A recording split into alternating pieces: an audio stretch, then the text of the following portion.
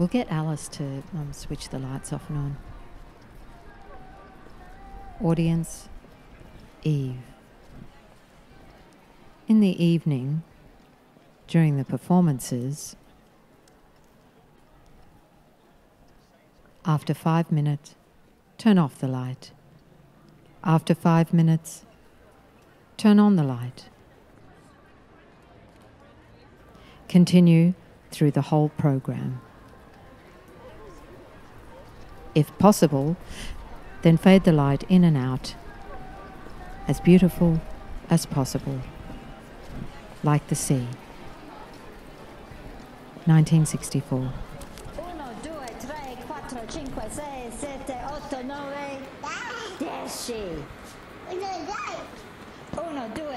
Francesca says, I am anxious. You say, I am indebted to language, but I feel sick with it. She's been working in data sets all day. Now she feels like data, which can be analysed this way or that, and so maybe she is lost in translation, having slipped across strata, blood turned brine, speaking the voice of the ocean together with the others. The univocity of the brack, bladder rack, furbelow brine, the rip brigand panic, the sea tangle and moss back, the ooze tang and wear. As ocean floor they are littered, bedecked, studded with fossilized data, beautiful like ammonites or opals. That geological data is the darkest of matters.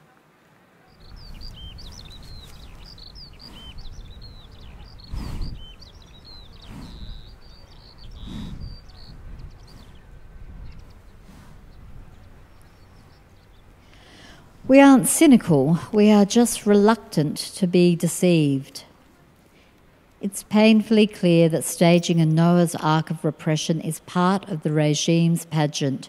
One or two of each species is plucked from the social landscape and charged as state enemies. It's just enough to keep the whole population on the same terror alert that is posted at airports and harbours. We can fuck you up good, is the message. The decomposition of all social forms is a blessing. It is for us the ideal condition for a wild, massive experimentation with new arrangements, new fidelities. To no longer wait is, in one way or another, to enter into the logic of insurrection. Becoming autonomous could just as easily mean learning to fight in the street, to occupy empty houses, to cease working, to love each other madly, to cast 1,000 hexes against capital, and to shoplift. We're setting out from a point of extreme isolation, of extreme weakness. An insurrectional process must be built from the ground up. Nothing appears less likely than an insurrection, but nothing is more necessary for our victory over this odious project.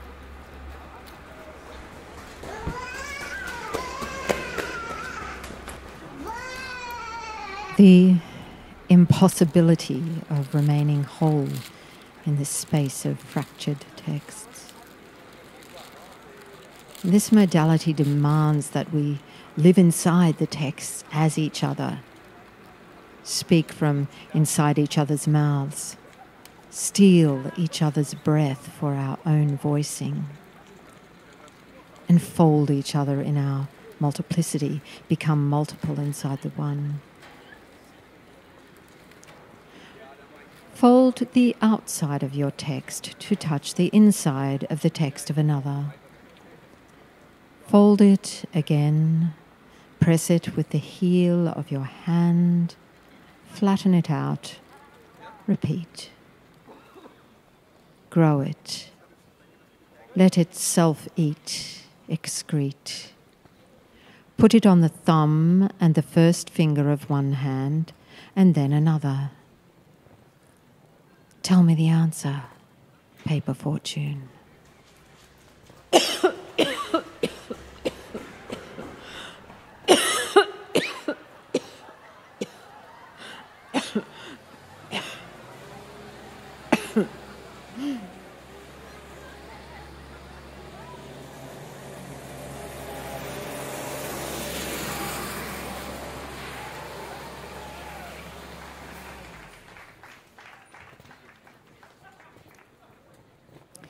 Hindley, east of Gresham.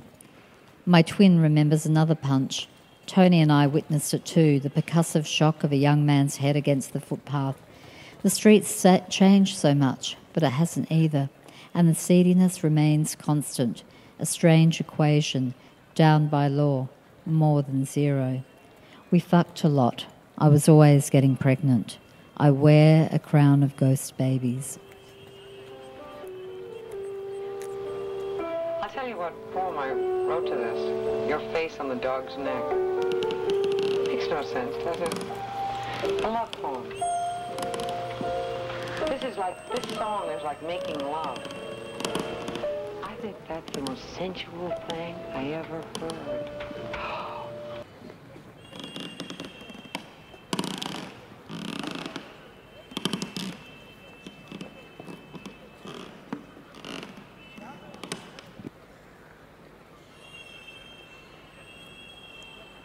Oh, we'll put a chair in place for this.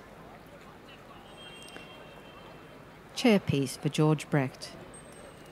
Before the performance, place an empty chair in the centre of the centre aisle, equipped with a reading light and a book. If nobody has taken this seat by intermission, one of the performers should do so. 1965.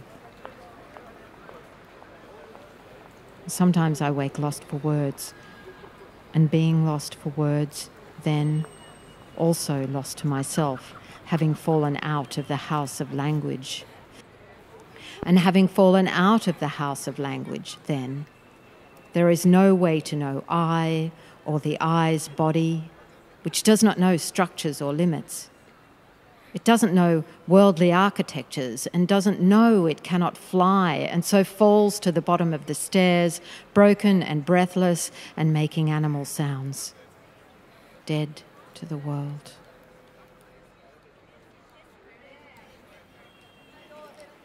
The Dying Place, 1st of May 2014.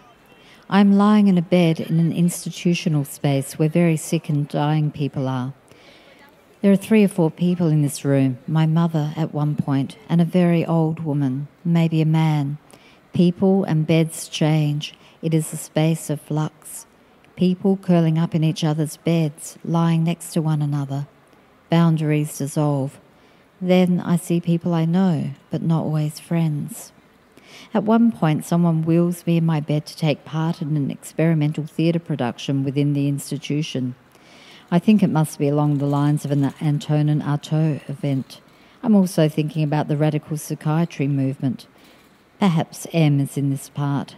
We are sick, dying perhaps, but can still make art, even if it is under the direction of someone else, and we definitely don't know what we are doing. Trusting the situation, the people, the intention.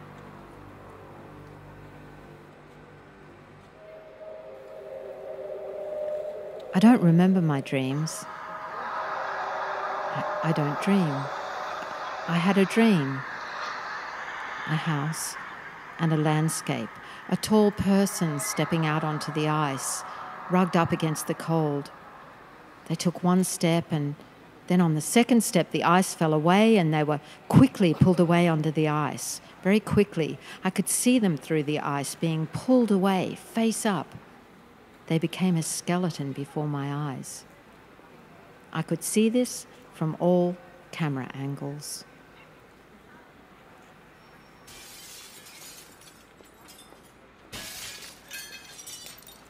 Shoot 100 panes of glass. When a person hurts you badly, line up 100 panes of glass in the field and shoot a bullet through it. Take a copy of a map made by the cracks on each glass and send a map a day for 100 days to the person who has hurt you. 1966, Fall.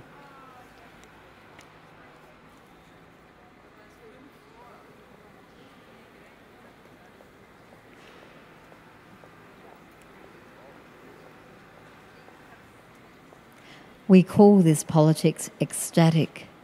Its aim is to create participable magic, techniques for inhabiting not a territory but a world, and this creation, play between different economies of presence, between different forms of life, entails the subversion and liquidation of all apparatuses.